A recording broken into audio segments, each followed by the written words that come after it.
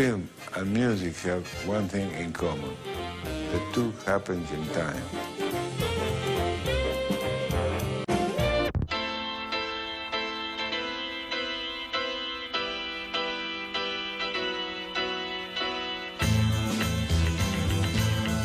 The ways, I think, to write music is to put yourself in the place of these characters.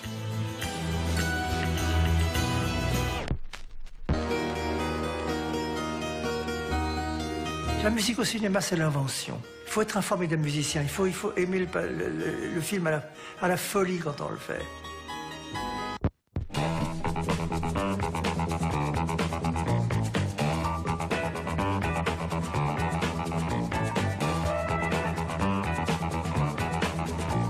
Steve and I used to call it the emotion lotion because the music it gives the soul of a picture.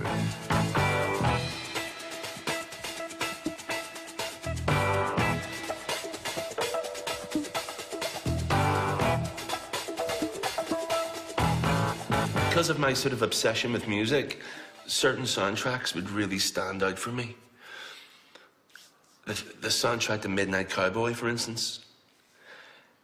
John Barry, one of my favourite soundtracks, one of the most influential soundtracks ever made. And also the soundtrack to Once Upon a Time in America. Morricone, you know, it wasn't just a soundtrack. It was like it was buying an album, you know. The movie didn't matter. You know, when you listen to these soundtracks, they were just incredible pieces that survived purely on their own merit. I started listening to soundtracks and I realized, wow, you can buy one soundtrack, like say, I don't know, Lalo Schifrin or Quincy Jones, and you can hear within one record, you know, a rock cue, a jazz cue, an orchestral cue.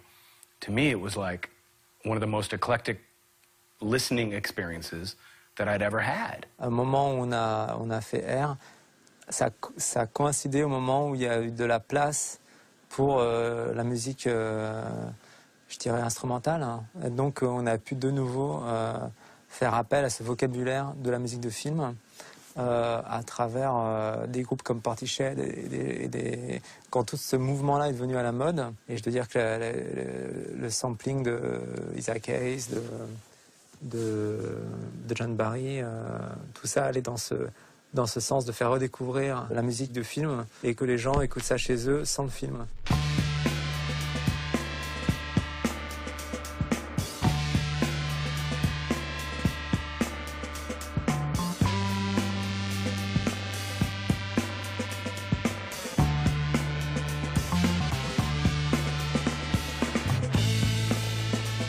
I think even in the 50s, it was starting to change. You know, the old guard, like the Max Steiners and the, you know, these kind of guys, even the Elmer Bernsteins were starting to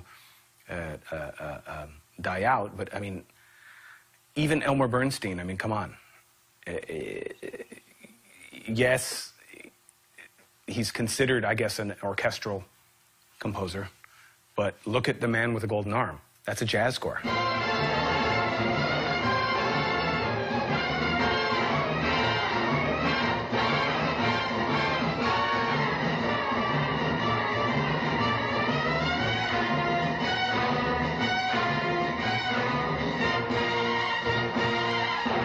Quelqu'un qui était jeune et qui avait un bagage classique, qui voulait s'exprimer à travers la musique, pouvait avoir la modernité, c'était le jazz.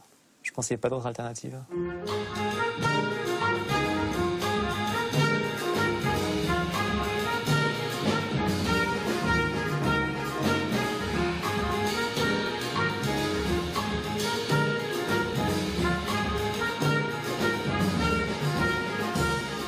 Of course, the use of jazz, it was Henry Mancini, Peter Gunn in television, was a big opening of another road. The thing that I liked about film music is that there didn't seem to be, it was polluted already. When I discovered it, it was polluted, meaning, I mean that in a good sense. meaning there were all sorts of influences. Like even on an early Bernstein score, you can find a bossa nova cue or, maybe a twist or, you know what I mean? They were using the idioms of the time. One of the things that I love about sort of film music is it's structure, you know? There's no kind of, it's not your classic sort of song structure. It's so fragmented. There's so many layers to it. The categories never bothered me, never. Even when I was very little, we had to play everything, the white dance, dinner music. We played rhythm and blues, played strip music, we played schottisches, Jewish music, Debussy, everything. It's a terrific range of expression that you're having to work with. I mean, it's really, it opens you up. And you're interested in that, and you're interested in making it different. Un musicien, il doit être capable vraiment d'avoir l'éventail total de toutes les musiques possibles.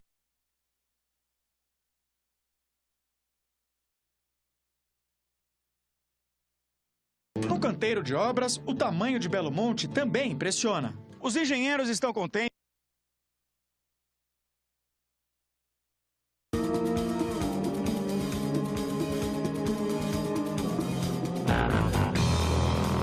It's about tension and release, really. If I had to boil it down, it's tension and release, dissonance and consonance. You release it, or you keep people uptight, on the edge of their seat, It can affect you very strongly,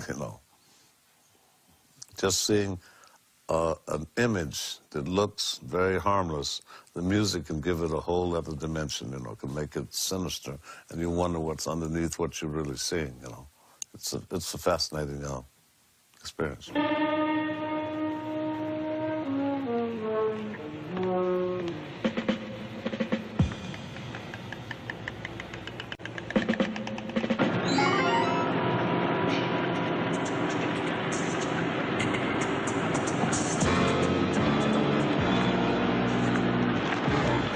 McQueen was like my brother. And one morning I woke up and I felt pebbles on the window.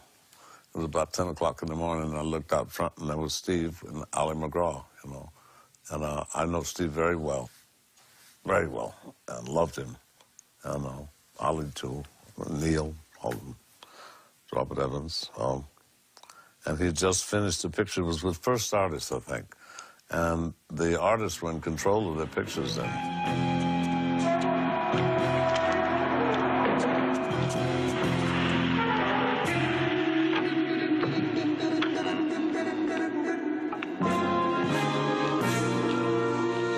Steve said, we've got a $30 million opening or something like that worldwide, and I need the score in 10 days.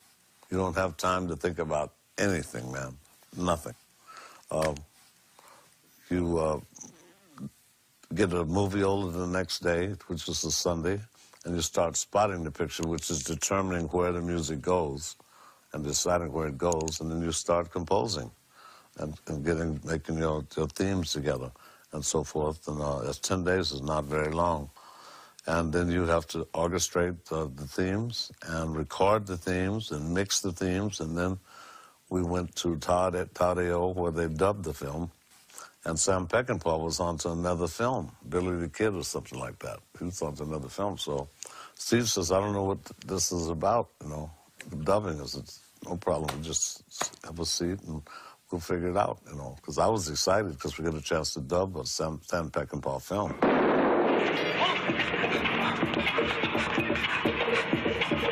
Stupid bastard!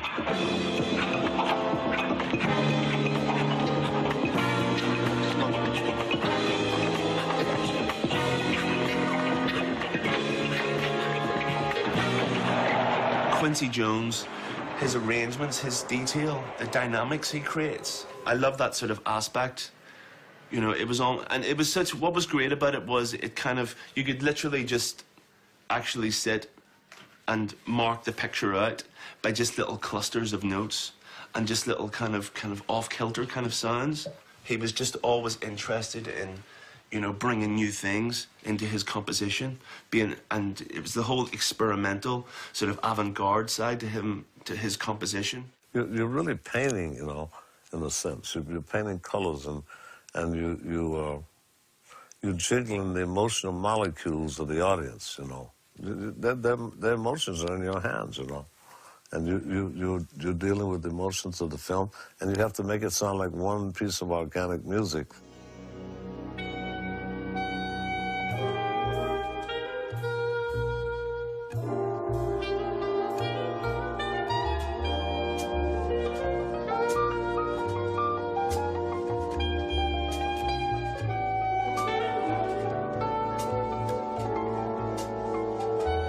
The film is a collaboration. It's like a gestalt.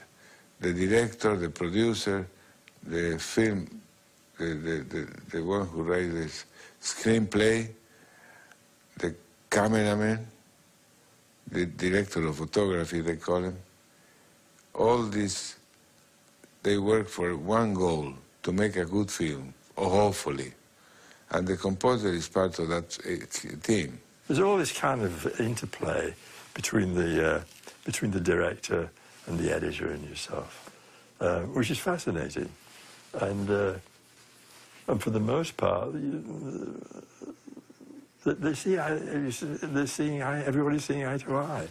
And when it goes up on the screen, it's a complete mixture with the dialogue, sound effects, and music, and all going together. And they've all got a point of view.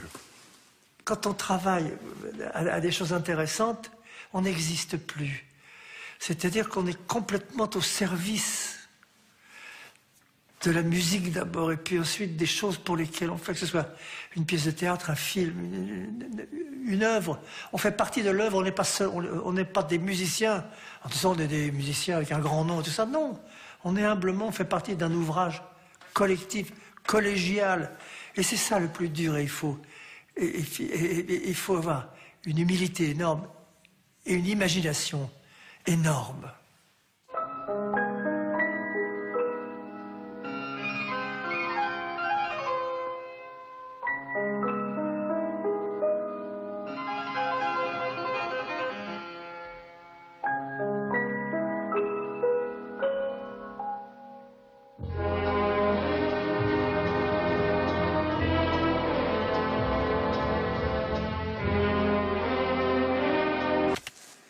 C'est Michel Legrand, toujours sur le fil hein, d'aller trop loin. Et puis, je sais pas pourquoi ça fonctionne. Et ce film-là, c'est un film pop, c'est tout dans la jouissance. C'est qu'on se lâche et on se permet tout. Quand Norman Jewison, avec Hal Ashby, qui était son premier monteur, Hal Ashby qui est devenu un fantastique metteur en scène plus tard, avec qui il travaille aussi, il me montre l'affaire Thomas Crown. Le film faisait 5 heures. Un bout à bout, quoi. Et alors, Hal et Norman me disent, voilà, c'est le bout à bout, on ne sait pas comment le monter. On ne sait pas par quel bout le prendre. Parce qu'on peut en faire, on ne sait pas. Et j'ai eu cette audace folle qui m'a fait peur après, mais j'ai dit, écoutez, j'ai une idée, je ne vais pas revoir le film, je ne veux pas de minutage, je ne veux rien. Vous allez tous partir en vacances pendant 6 semaines. Je vais écrire pendant 6 semaines 1h30 de musique, et moi je sais sur quelle séquence ça va aller. Et si vous voulez, après, quand la musique sera enregistrée, on va monter le film, on va monter toutes les images sur la musique. Hal, bondissant, oui, génial, formidable, parce que ça va nous donner le rythme, les durées, la profondeur. C'est la musique qui va décider de toutes les images, c'est formidable. Norman Jewison aussi, oui, le producteur, oh non, non, non, non, non, on n'a jamais fait ça, c'est risqué.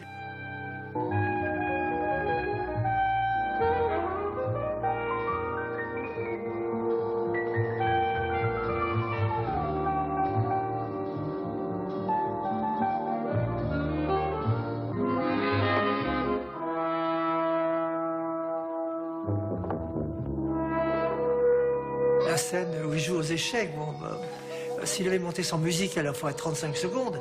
La musique fait 7 minutes 15. Eh bien, la scène dure 7 minutes 15 parce que la musique décide du tempo, de la durée, de la profondeur, de la légèreté, de la gravité. Et c'est ça qui est formidable.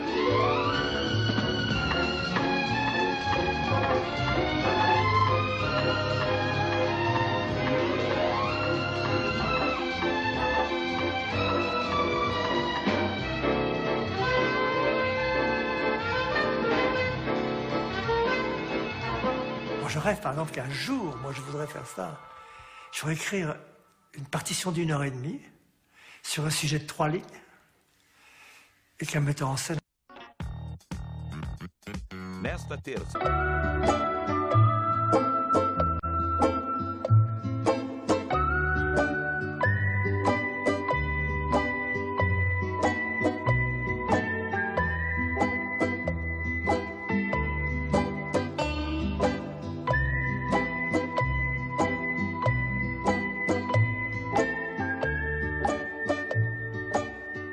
One of the biggest revelations that I had was hearing Morricone's scores to, you know, the Leone movies, and then watching how that music worked with the image, and that is what fucked me up.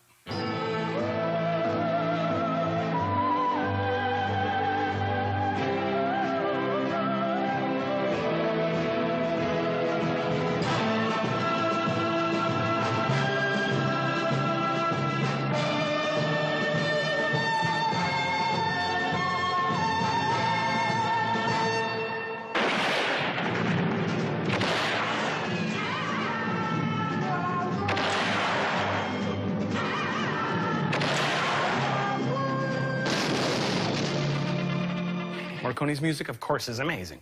But the way Leone used it, and the way he wrote, I read books about it afterwards, the way that he wrote scenes around the music, let the music be composed first, and then cut scenes around the music. To me, I don't know why more directors don't do that. Morricone, I would have to sort of say, you know, he was one of the first kind of composers that I kind of came across that was bringing in like natural, concrete kind of sounds, you know, whether it was like sort of typewriters, you know, prepared pianos, which I know he was very inspired by John Cage, like I am anyway, but seeing someone like Morricone doing that so long ago and bringing that in, I think a lot at the time when he was doing that, from what I can gather, a lot of people just thought he was a bit crazy.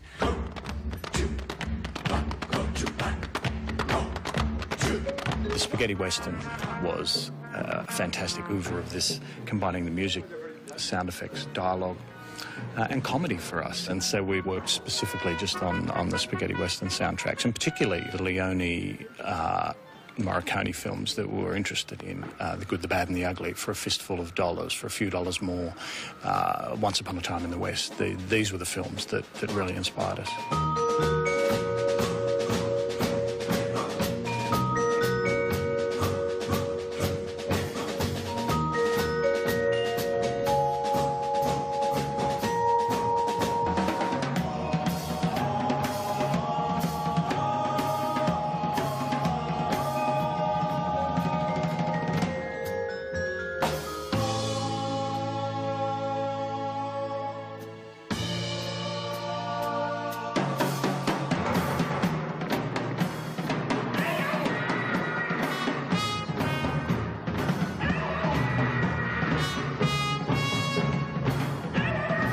Ce qui est génial aussi, c'est l'instrumentation, notamment l'utilisation des voix.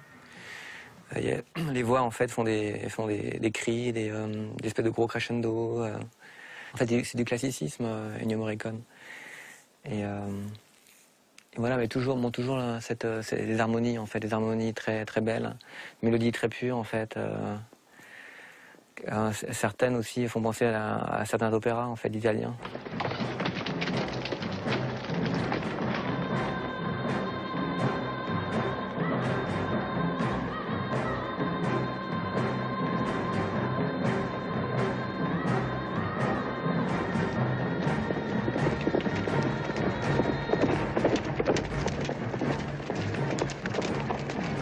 Comment un type comme ça a pu faire ça par rapport à ce dont il se revendique?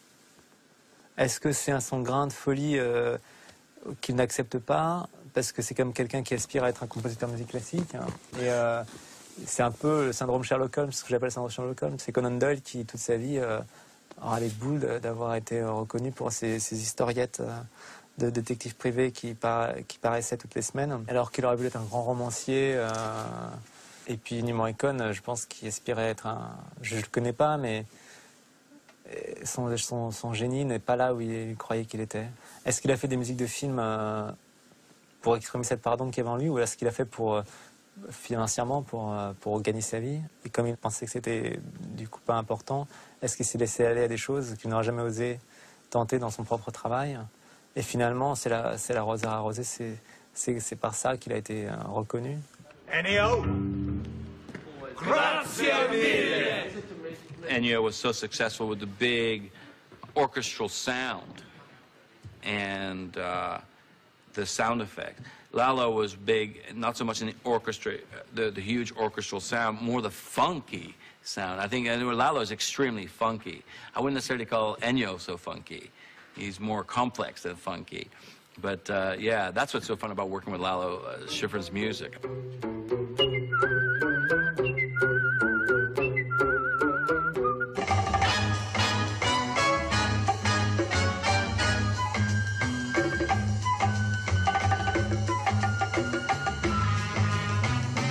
I think one of the things that both Lalo and I got from Dizzy is the importance of rhythm. And I think that's the driving force behind, you know, the theme to Mission Impossible. Bump, bump, bump, bump, bump.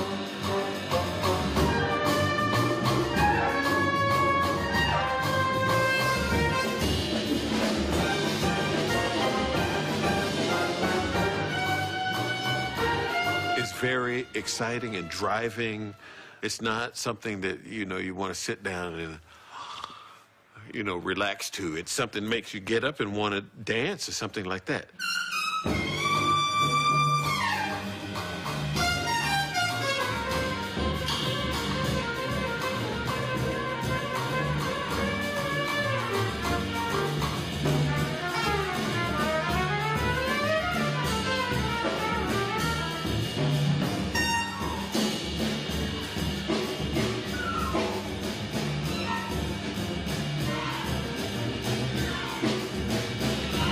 Of television in the United States, you read a pilot, the first episode.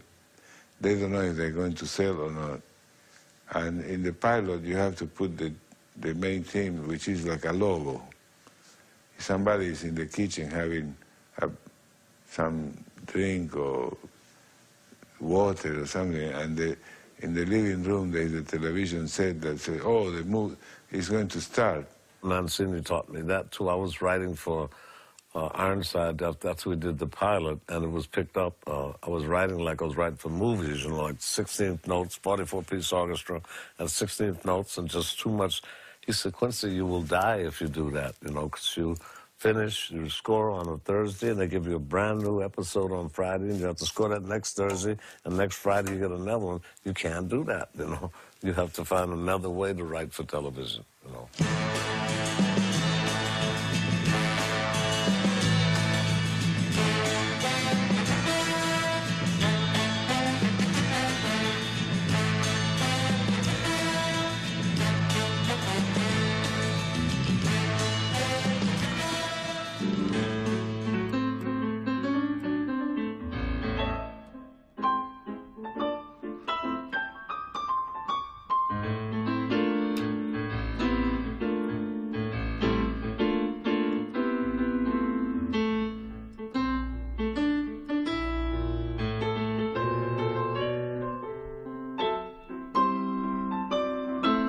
For some reason, Peter Thomas is kind of frowned upon in the film music community, and I'm not sure why.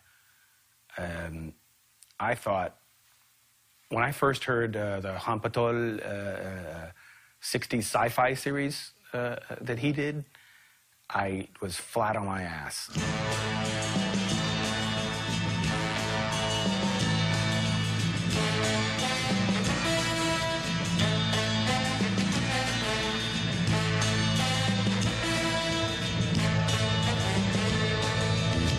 Angesprochen auf ein Thema, was mich verfolgt, also das gibt's ja gar nicht, aber ich bin nicht böse auf die Verfolgung. Als Kommando Spatial, das ist in Latinisch, und Raumpatrouille heißt es, ich glaube in Deutschland, jawohl, trotzdem ist ein französisches Wort Patrouilles, die Deutschen, hemmungslos. Und da ich noch nie im Weltraum war und die Regisseure auch nicht, konnte keiner was sagen, wie die Musik sein sollte.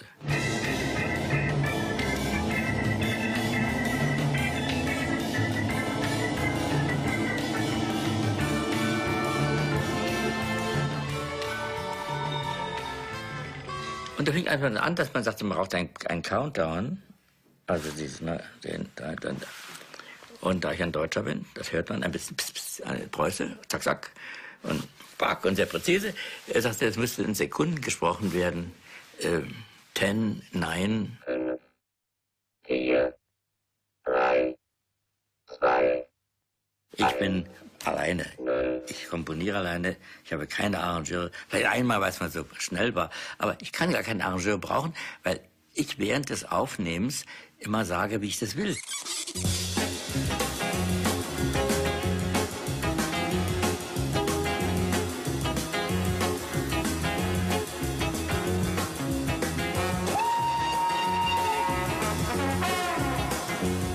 I think that it'd be easy for a lot of film music, you know, critics or community to look at it as kitsch. And I think that's a complete mistake. I don't listen to music that way, you know.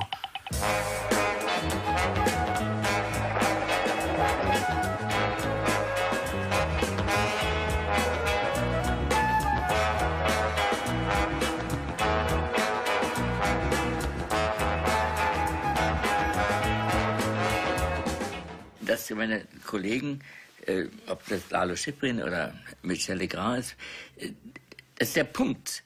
Ein Filmkomponist ist nicht spezialisiert auf einen Edgar Wallace oder auf einen Space, aber der muss eben den medizinischen Film, den intellektuellen, den literarischen Film, der muss voll durchgebildet sein, Full House, er muss vom Kontrapunkt von Bach, von dem wohltemperierten Klavier an, er muss alle Dinge beherrschen, die man symphonisch begleiten kann oder auch mit einer Milchkanne, die in C-Dur gestimmt ist, oder mit irgendwelchen Tropfen, die nehmen wir an, wie der Chopin hat mal das Regentropfen, da, pling, pling, pling, pling. Da muss er wissen, dass er ein Ass ist und man muss alles, die ganze Klaviatur des Instrumentieren. Deswegen ist auch wichtig, Arrangement und Komposition ist bei dem Filmkomponisten, muss es, wenn es richtig ist,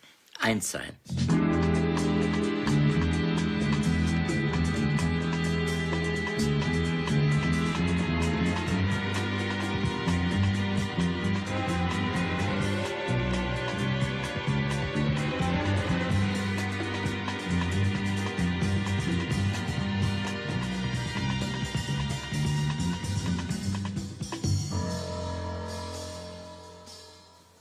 I think like a painter. Orchestration is the painting the colors of the orchestra. So I cannot explain how I did it. I didn't study that in a music school. I didn't study that with any music teacher. It's an instinct. This is one thing I cannot explain. Like Clément used to say, c'est impondérable. And that's exactly what it is. I hear the colors and they come to me.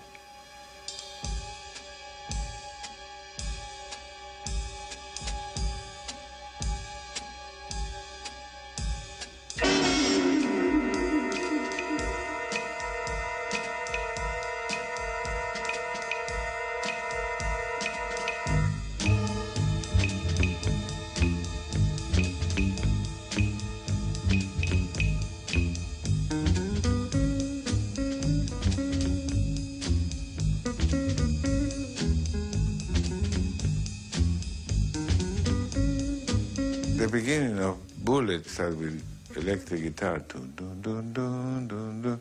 It has an element of sadness and even element of the blues, because that's the character of Bullet. I mean, he's a very introvert.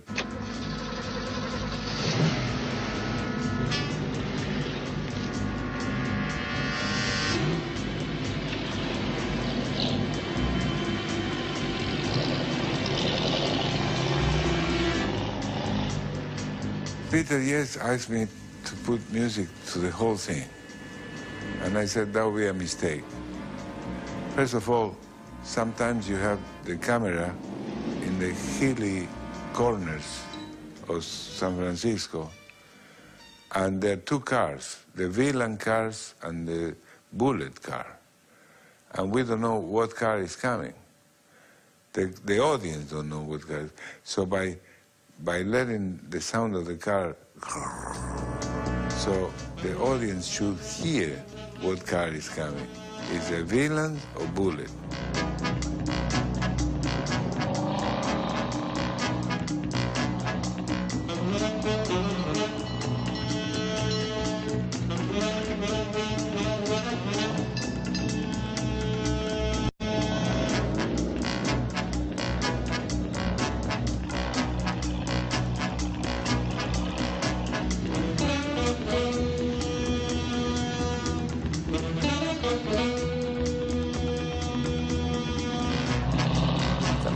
Ça monte. Et cette montée en puissance, c'est très sexuel. Moi, je trouve.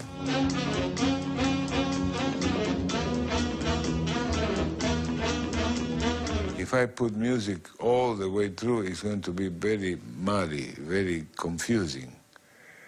Why don't we do a cut-off after the hospital chase and all that, and when he gets... He's being followed in the street by the car, very slow. The traffic is very heavy, and all of a sudden he does change gears and starts the chase. At that moment, cut off. And that would be a very effective, dramatic moment. And it worked.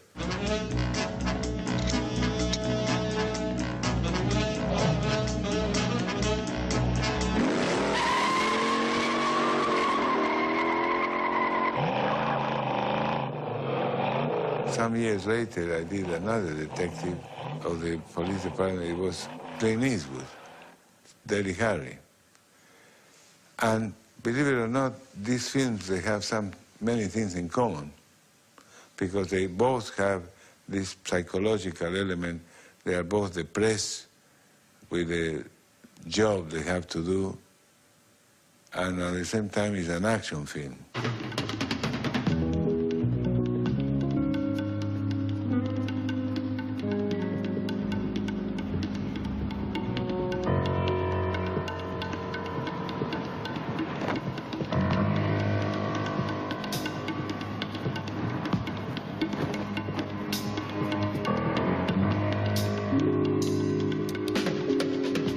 Director Don Siegel was very, very important. He says that he didn't know any music, but he did know. At least he knew the function of music, and he knew how to elaborate and communicate with a composer without talking about music.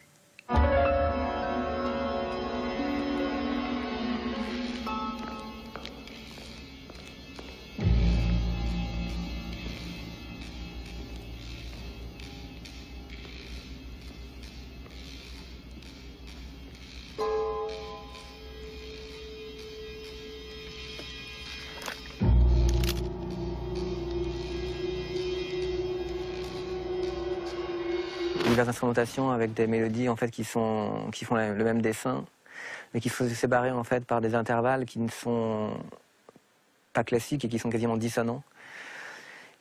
Il y a aussi des mélodies en fait qui sont répétées, à un demi-ton de différence, etc. Il y a des glissando. Et en fait, à l'écoute, moi j'entends quelque chose de contemporain. En fait, c'est quasiment ça pourrait être en fait du Olivier Messiaen en fait mélangé avec du jazz en fait. Avec derrière des instruments rythmiques funky.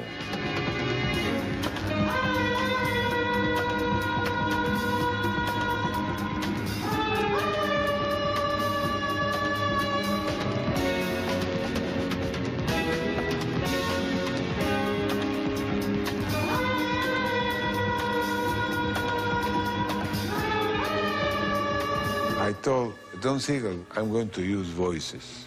And Don Siegel has done always things like The Invasion of the Body Snatchers and things. He always used instrumental music. he was not used to voices. And I said, he said, why you want to use voices? He said, you set me up. This happened during the Vietnam War, and this mass murderer has a belt with a close-up of the peace symbol. How a guy like that has to be so crazy to have the peace symbol, and he's killing people so terrible. And I said to him, he hears voices. In his head, he hears voices. Ainda hoje em grandes personagens brasileiros, o perfil e o humor do cartunista.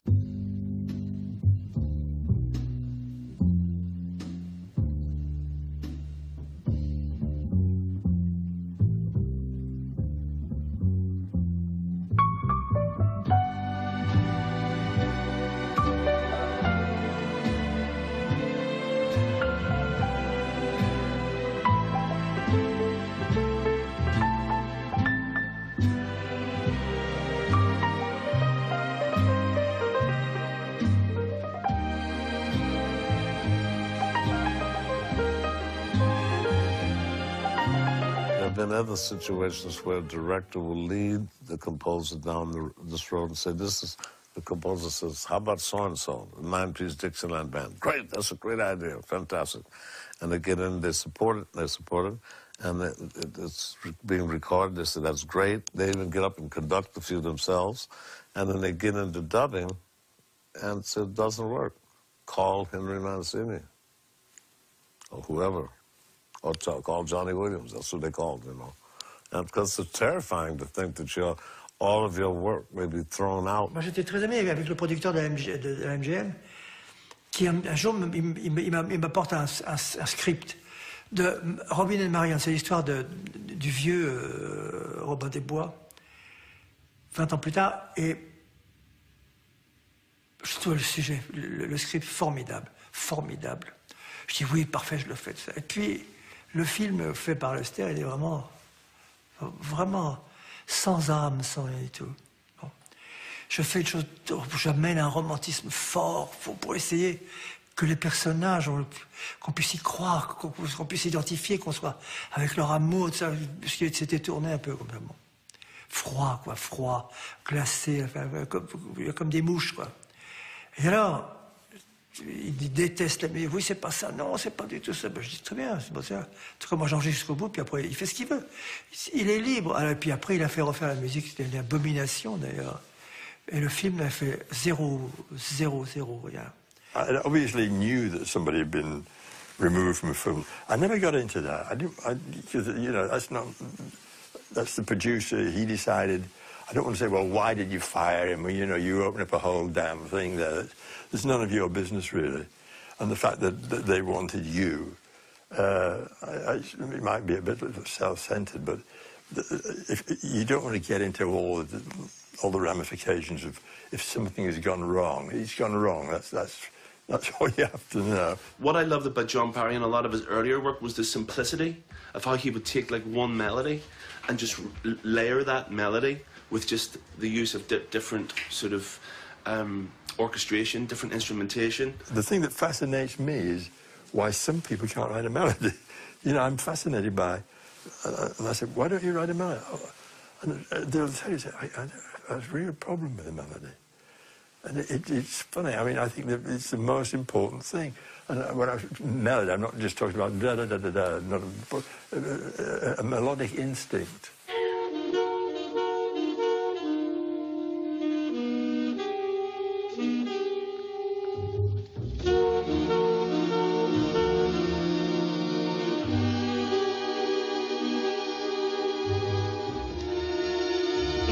Genuinely love the movies Richard Lester was doing. He was very knowledgeable about music, not just filmmaking. And he was a nice person, listened to things intelligently. You know, he said, well, what do you want to do with this? I said, I'm going to do this. And he said, fine, you go ahead and do it.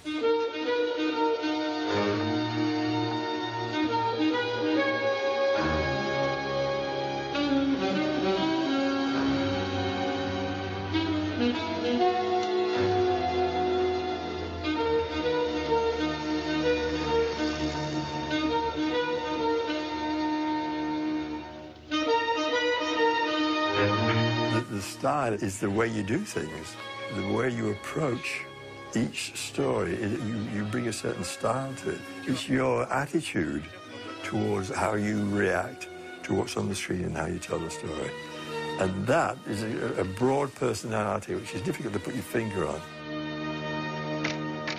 The ways, I think, to write music is to put yourself in the place of these characters. You don't look at them. You're not looking at a movie. You're thinking, now, what does that character? He walks in the room, he looks at that woman, or whatever it is. The behaviour that took part in these movies was the things. Because this is when you write music, you've got to do. You say, this guy's a good guy. This guy's a bad guy. This guy's or she's a wonderful whatever. So you're following all these characters, and they're teaching you something. They're radiating information as artists back to you.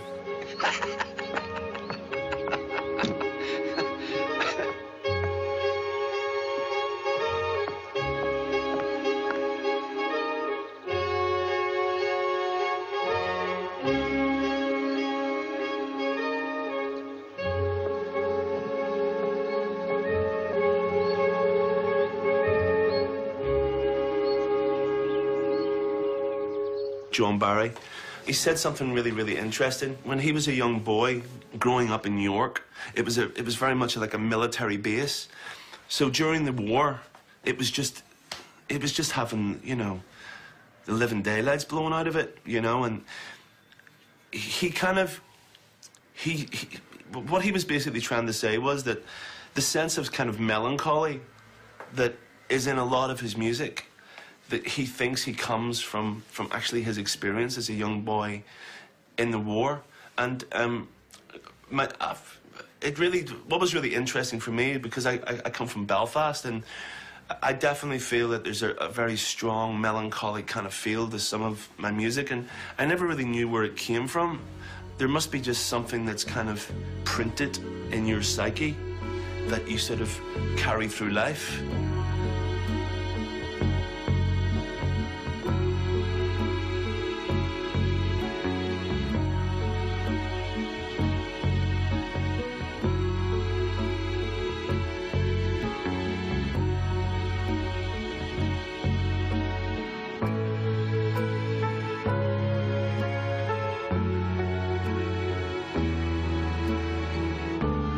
Virgin Suicide, cette BO, ça s'est passé très vite, c'est-à-dire que c'était un travail hybride, parce que on savait que au montage, on allait être coupé ou découpé, donc d'emblée, pour pas perdre de temps, on a voulu faire un album autour du film. On s'est servi du film qui était une histoire très sombre et dramatique de 5 jeunes filles qui se suicident pour enfin affirmer notre côté mélancolique. En France, à partir du moment où on a fait Virgin Suicide, le groupe avait beaucoup mieux passé. On est, même par rapport à nos 2 disques précédents, on a été plus accepté et plus reconnu en tant que, entre guillemets, musicien, enfin vrai musicien.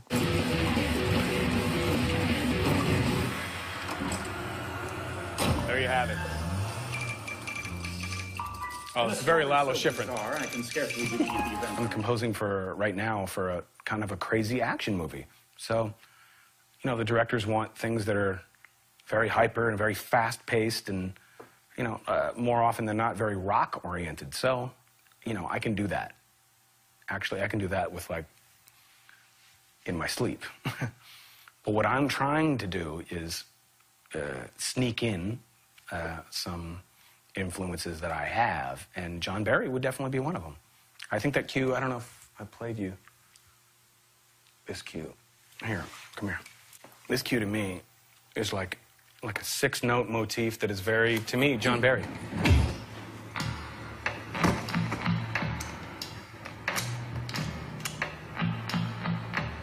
When the main theme kicks in, it's like,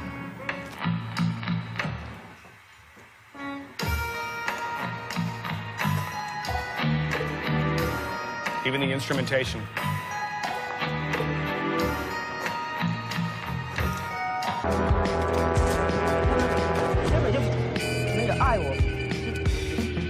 快，我的天。 From Ocean's 11, where the music was very much, I'd say 50% source, 50% original, we moved on to Ocean's 12.